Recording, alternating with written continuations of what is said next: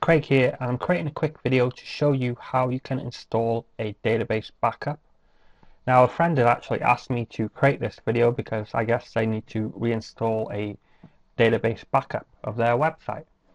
Now, what we have here is a website I built for a friend who runs a local moving company, and I'm going to use their website as an example.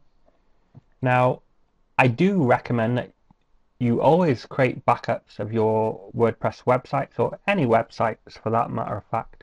And the plugin that I normally use is called Wordpress for Google Drive. Now you can configure this plugin to back up everything, all of the core files and the database, put it in a zip file and automatically upload it to your Google Drive account. Now I will put a link in the video description and an annotation on this video. If you want to check out that plugin, go ahead. But what I want to talk about in this video is how to install a database backup. I'm going to quickly show you how you can create one and have one automatically emailed to you. And that's using another plugin called WordPress Database Backup. Now once you install it under Tools, you'll have a new button called Backup. And here we can set it up so that by default it always backs up all of the default tables in the database.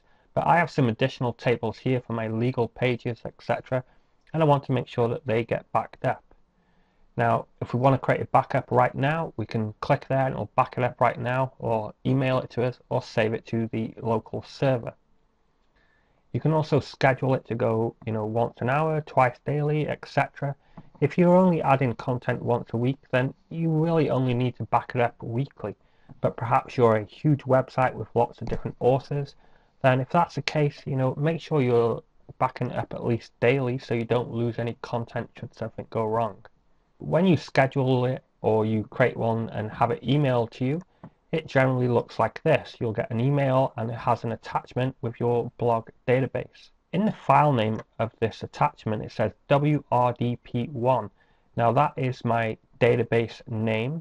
Now that's important because you can't go and import a database if you don't know where you have to go and import it, because for example on my HostGator hosting I have several different WordPress blogs and they all use databases, so I need to make sure that I'm going to import it into the right database.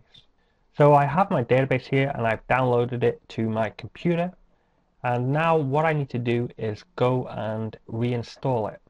So what I'd have to do is connect to my HostGator hosting, and I'm going to come down to phpmyadmin.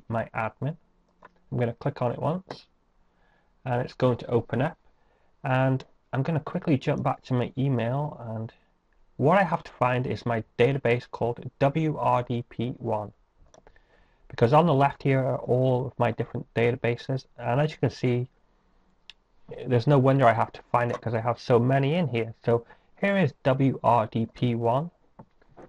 And if I wasn't sure, if it was the correct one, all you have to do is go and browse WP options, or you can click here and it will open up that table. And right there it's going to give you the URL, the site URL. And this is the blog which I'm going to be reinstalling. So what I'm going to do is hit the back button and come back to this page. Now, a reason why you may need to reinstall a database is perhaps your website got hacked and it's no longer working, or perhaps you installed a plugin which caused a conflict. And some plugins actually create database tables and insert code into your database, and the easiest way to fix the problem if it occurs is to reinstall your database. So for starters, let's just go and delete one of our tables. So we're going to click drop and OK. And now when we go and refresh our home page, you'll see error establishing database connection.